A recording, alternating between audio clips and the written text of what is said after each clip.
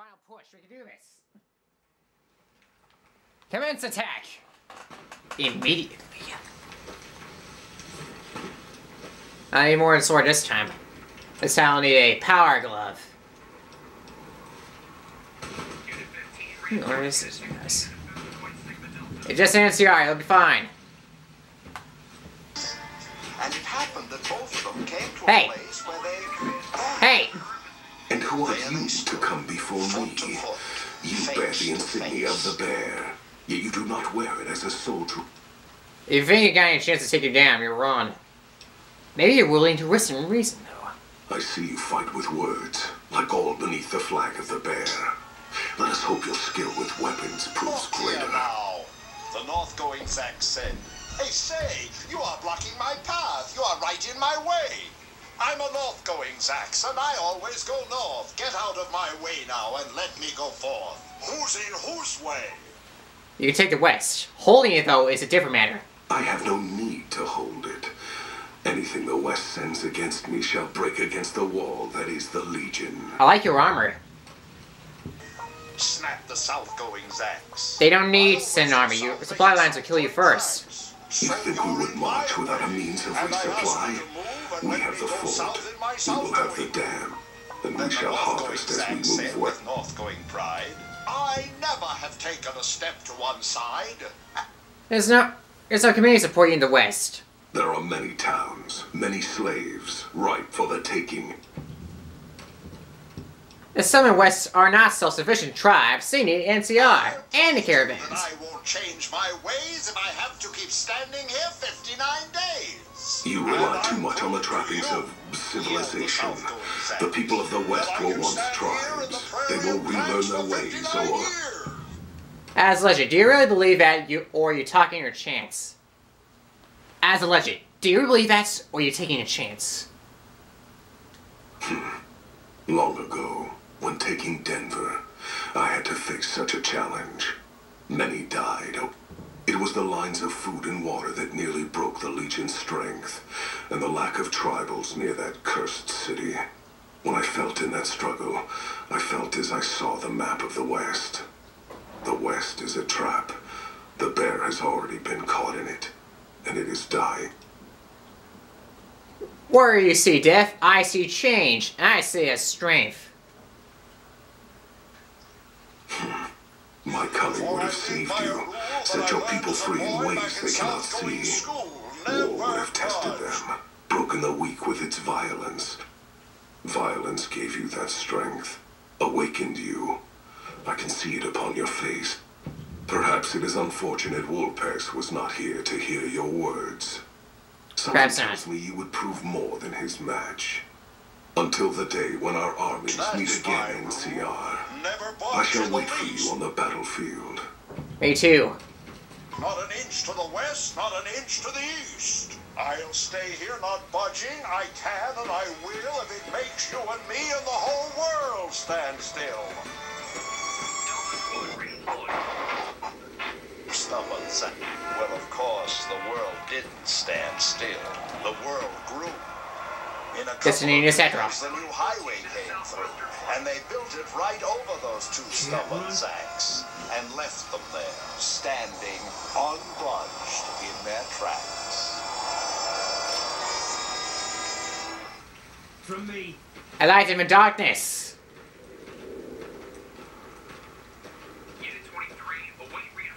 Whoa! Oh, it's an NCR!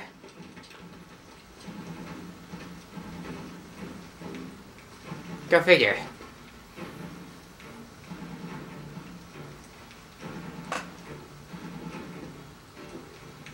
It must be the great General Oliver Lee. We meet again, at last. That's a fine bit of work back there. Truth told, I'm surprised you made it out of there in one piece. Me too. You and the dam. I'm impressed to say the least. Eureka! It's no easy thing. You secured NCR's future. The administration sends its thanks for what it's worth. I couldn't have done it alone. I appreciate assist along the way. Least we could do. And seeing those shits of Caesar kicking dirt as they ran did my heart good, let me tell you. Might see some recruitment number rise. Build some morale out in the Mojave long enough for the NCR to find its feet again. All due to you. Again, you have my thanks. And all the West, too. Once they pass it over the radio. After some of the right release films. Scooby-Doo! Mighty Morphin and her family long ago. Over and over and make money. Yes, and it's going to make... Talking cat tells her how to... Over and over and make money beyond my wildest dreams. Eureka! Eureka! These are kind of fun. And right now, I can think of an idea so that I can lazily repeat it over and over and over and make money beyond my wildest dreams. What happens now? We clean up, take prisoners, watch the East for any more trouble from the Legion. Though I think they're still running, according to our scouts. According to your After scouts. that, we'll see what happens when the dust settles and how the Mojave looks now without Caesar. Something tells me we better enjoy this breather while we can. And if that means Vegas, then you and the troops have earned it. Maybe traveling is in order. Can't keep the courier spirit down, eh? Fair enough. Kind of curious how this is going to pan out in the long run. Me too. I guess history will tell us in its own sweet time. Maybe it will. Alright, level 37.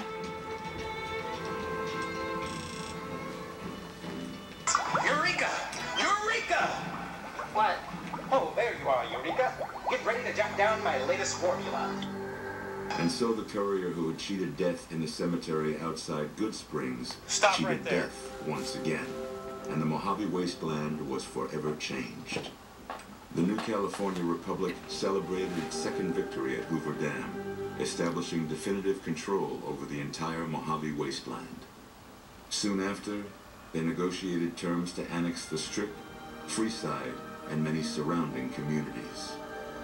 The Mojave wasteland, at long last, had entirely fallen under the NCR's banner. The courier, fair and even-handed in his dealings throughout the wasteland, was honored by the NCR for his support of the military at Hoover Dam.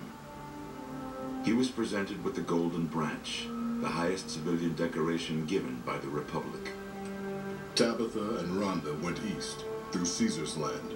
Occasionally, tales of their exploits found their way back west, though few believed them. Eventually, the stories concerning the duo were collected and published, and proved to be quite popular with children. Invigorated by his travels with the courier, Raoul once more took up his guns in memory of his lost Rafaela. Soon after, the Mojave was filled with tales of the ghost vaquero who hunts down those who prey on the weak. With the help of the gunrunners, the Boomers developed a healthy trading relationship with the NCR. Eventually, the Boomers began wandering out into the wasteland, while still preventing outsiders from entering Nellis. The Brotherhood and the NCR in the Mojave wasteland declared an official truce, despite continued hostilities between the two in the west. As per their agreement, the NCR handed over all suits of salvaged power armor, and in return, the Brotherhood helped patrol I-15 and Highway 95. The peace with NCR served to ease Veronica's worries about the Brotherhood's immediate future. Still, a distance had arisen between her and her fellow members that would never be bridged. She began secluding herself in crumbling libraries of the old world, learning of promising technologies she knew the Brotherhood would never adopt. Never weakened by NCR, the Fiends staged an attack against Camp McCarran during the Second Battle of Hoover Dam. Though NCR repulsed the Fiends, they suffered heavy losses in the process. After the NCR's victory at the dam, the followers of the Apocalypse were pushed out of Old Mormon Fort during its occupation by NCR forces. NCR further encouraged them to leave Outer Vegas entirely, and the followers had no choice but to comply. Good Springs saw more trade along I-15 after NCR gained control of the Mojave wasteland. But with that came a heavy burden of the Republic's taxes. Some old-timers, unable to handle the cost, were forced to move on, grumbling all the while. Cass survived to see the NCR flag flying proud over Hoover Dam, and thought for a moment, this is what a hero must feel like. She was about to tell the courier not to get too proud of himself. Then she figured, he knew that already. That night, Cass kicked in the door of his room to celebrate, only to find the man on the bed was an NCR soldier whose barracks had been destroyed. He was cute, though. So after having her way with him, she got the hell out, leaving an empty whiskey bottle as a note.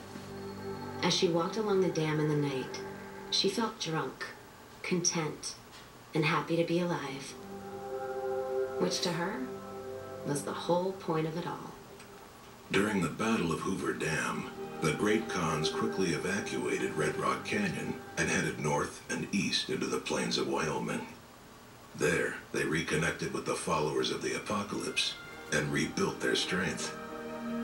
Bolstered by ancient knowledge of governance, economics, and transportation, they carved a mighty empire out of the ruins of the Northwest. Thanks to the Courier and Lily, a cure for the Nightkin's schizophrenia was found shortly after Dr. Henry's experiment concluded. Nightkin and other super mutants in the wasteland flocked to Jacobstown, and the town became known as a haven where a mutant could find peace. Lily continued to take her medicine at half doses, and although she remembered her grandchildren, her mind remained muddled and confused. Eventually, she parted ways with the Courier and traveled west, seeking the remnants of her past. After the NCR victory at Hoover Dam, the temporary truce between them and the Kings blossomed into a full-scale relief effort for the people. While the NCR made repeated entreaties that Freeside join the Republic, the Kings steadfastly maintained their independence. After Ray's brain was transplanted into Rex's cybernetic body, it took Rex some time to adjust to the old scrapyard dog's memories. Eventually, Rex's mind settled peacefully, melding his own memories with that of long travels with old Lady Gibson. Shaped up by the Courier's advice, the Misfits distinguished themselves during the Legion's attack on Camp Golf. Mags was finally promoted to sergeant, and the rest of the Misfits received an official commendation. They continued to serve with distinction for many years. Though Novak was a low-priority target for the Legion, many of Novak's citizens died in its defense. In the weeks that followed, several bright followers returned to Novak to help restore its defenses, allowing it to remain independent of NCR. With the dam firmly in their grasp, the NCR turned its attention towards wresting the correctional facility from Powderganger hands. The Powdergangers are no match for the battle-hardened troops of the NCR, and summary execution awaited the Powdergangers who managed to survive. After the majority of the Vault 19 Powdergangers joined the Great Khans, the weaker members scattered throughout the Mojave Wasteland. Though a few managed to erase their past, most never survived the journey. After Hoover Dam, Sheriff Myers runs Prim with his own style of frontier justice. He deals with most folks fairly, but now and then someone winds up dead with little to no evidence against them.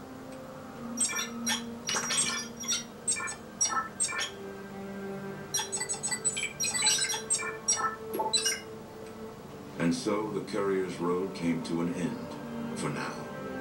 In the new world of the Mojave Wasteland, fighting continued, blood was spilled, and many lived and died just as they had in the old world. Because war never changes. Or does it?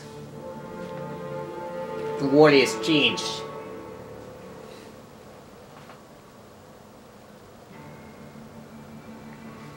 Now then, show me the credits. Fallout, New Vegas. Project Director, J. Serpentine. It already established I don't know what I'm talking about, so let's not dwell on it. Larry Vittordi Liberty. Darn sins were Hilden. Mickey Arbiter Shop a baby strolling. Can I get with a more projection? Okay, less intensity. Now split the difference. Jason Lord, Fader. Dreams slow you down. Test Obsidian's Cowgirl. Illiteracy is ruining America. Okay, I might have chosen a good perk. Joe Sembria. Let's all follow Rogers' lead and set our unit to 1 inch. Brian Brenz Menzie. Don't you know who I am? Scotty Evans. Push the button, Frank. Jason, Mr. DNA Serrano. Roger Cochain. Come on, to do what? Shane the Butcher of Anaheim. Johnny. Paul the Weaponized Fish. James Subterranean Aficionado. Ed Lippin learns Lakabane. When jumping Colonel lunge to me, I swear I don't touch it. David Lyon to Pilu. It's like a movie in slow motion. James Simply James. Yeah, we make things only gods can make. Mega Megatron. Oh, is that Haran's dish? These references are everywhere. Don't you know I'm Loka? Space Dinosaur. I'm only playing when I don't want to be. Megan Megabyte. Sydney, Detroit. I've been home since Tuesday. My poor starving kitty. I was a drug. I always kept a solid grip on the floor.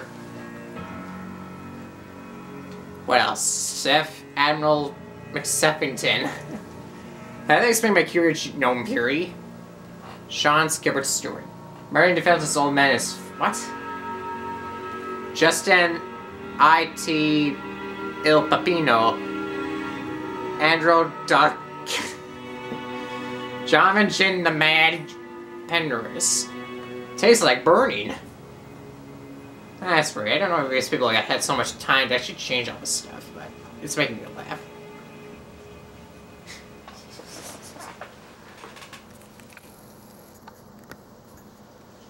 I don't have time to read all this.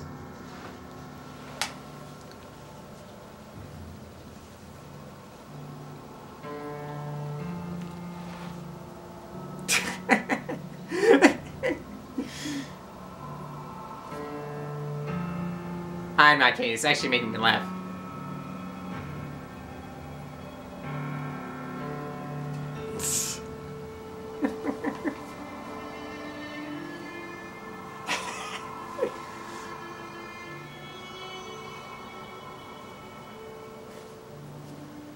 Crimes with a deuce.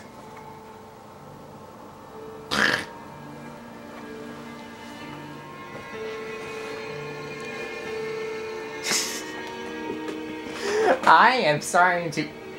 Aw, man!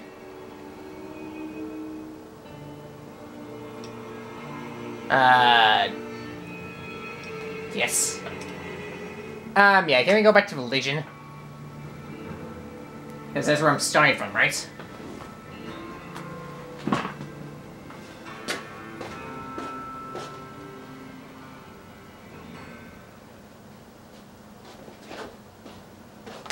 Just to save myself time, and I don't want to worry about repeating and do this Madre. I'm just going to skip to the perfect ending. I'm going to skip the entire thing.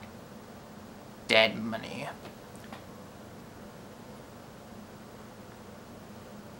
Best ending.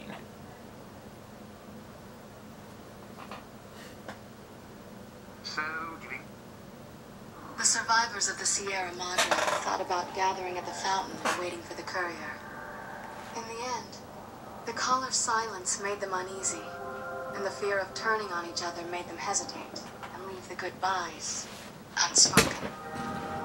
The radio message of the fountain was enough for them, and there was no need to add another farewell on top of all they had suffered.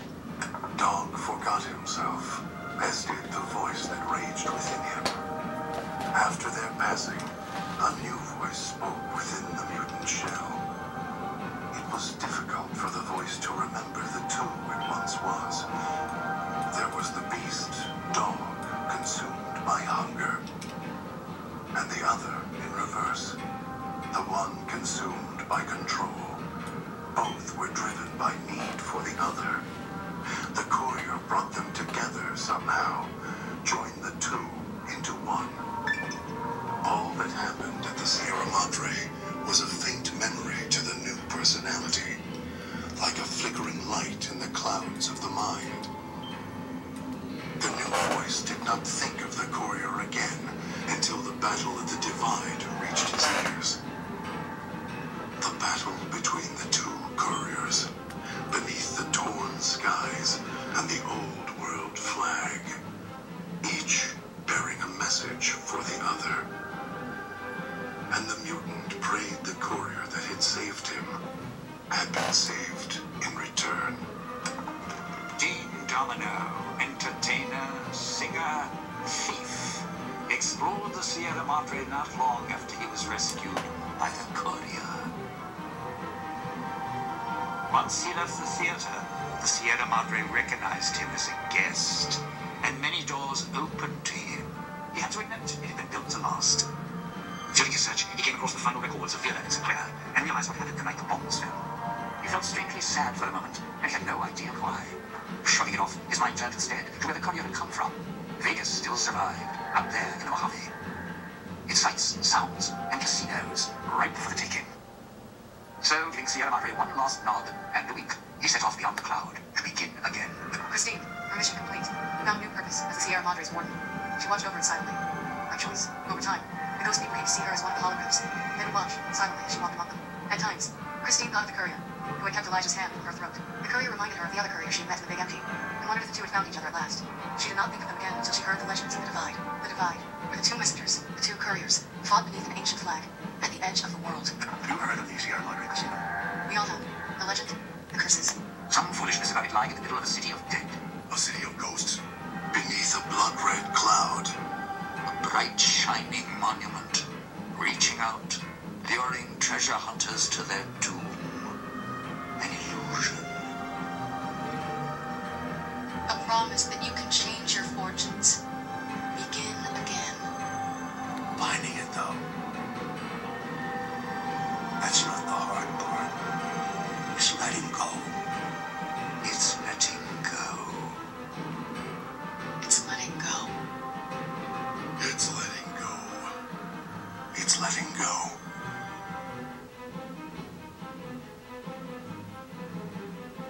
Wait a moment. Before you go, we hope you've enjoyed your stay.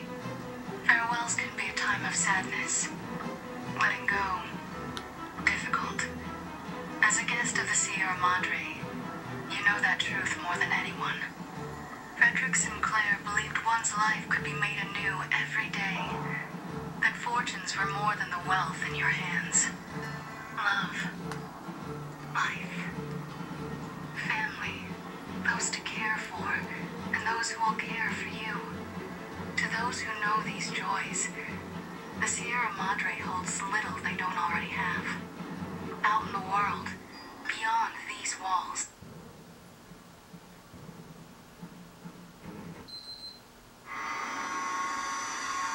Listen. Do what I say. Refuse, try and run, disobey me. That collar on your neck will go off and take your head with it. Refuse, try and run, disobey me. That collar on your neck will go off and take your head with it. Gather the three as I constructed. Use your team as I use you. One of you dies, you all die.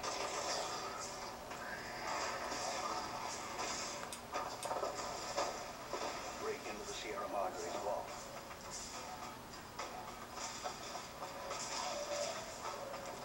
I intend to take what's inside.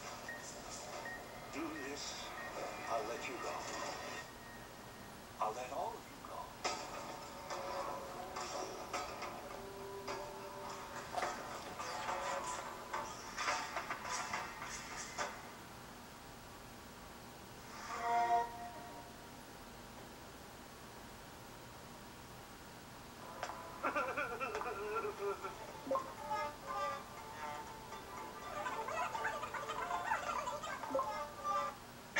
I have access to that device on your wrist. Get the other three here. After that, I'll have more instructions for you. Do this, I'll let you go. I'll let all of you go. With that, Father Elijah disappears. Where his holographic face once stood, we now find the standing figure of a leggy woman. We can always talk with Elijah again. We can ask him about this figure. Who is she? I do not know. A pre-war icon, perhaps. It is